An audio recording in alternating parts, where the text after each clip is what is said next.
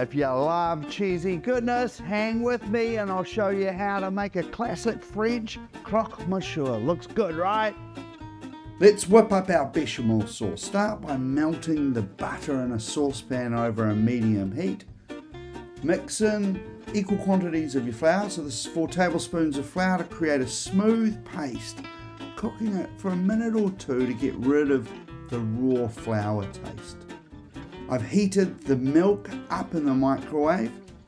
I don't want it boiling, I just want it hot. Gradually whisk the hot milk into your flour and butter mixture until you have a thick, smooth sauce. For the seasoning, add a sprinkling of nutmeg, pepper and salt.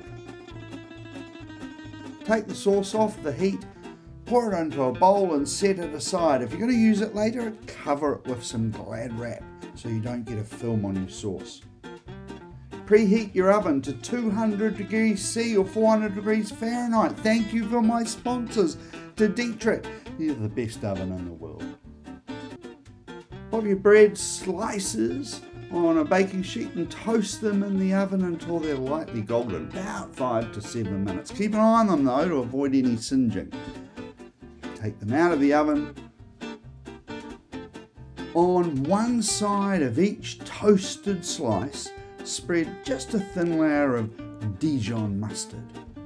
Top the mustard with a layer of your freshly made bechamel sauce, which is going to be the gooey, yummy, cheesy in your toasted sandwich.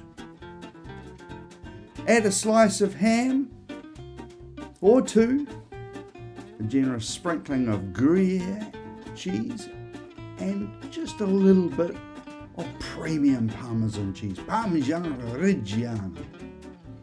Top these guys with 1 slice and a sprinkling of Gruyere and premium Parmesan cheese.